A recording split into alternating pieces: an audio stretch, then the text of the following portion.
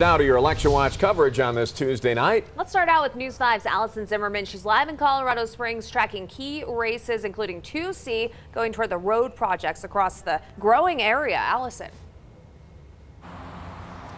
And Elizabeth, those ballot questions are what County Clerk Chuck BROERMAN is partially crediting to the large voter turnout this time around. That and the growing population. Now in Colorado Springs on the ballot, several school districts have different school board elections. But what we're really watching closely tonight are the two city questions, 2B and 2C. Now earlier today, our cameras captured the nonstop cars circling through to drop off their ballots. And I can tell you that hasn't stopped. We've been seeing a steady stream all night tonight. With 2B and 2C, a lot of voters deciding in terms of how money should be spent and how much you should pay for various projects. Now, as we've mentioned, supporters of 2B say the budget is less for parks than it was 12 years ago, and there are major needs in the park system.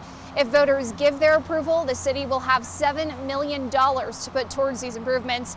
And that's, of course, not all on the table in the Springs ballot issue 2C, asking to renew a sales tax increase to pay for road projects. That increase, however, is actually a slight decrease from what voters approved back in 2015. Still, on both of these issues, opponents say the city doesn't need any more money. We're going to continue to track these results once they come in tonight, starting at 7. So ballot boxes will close at 7 o'clock. So you've got a little less than an hour if you haven't done that just yet. Always watching out for you, Southern Colorado. ALASYN ZIMMERMAN, News 5.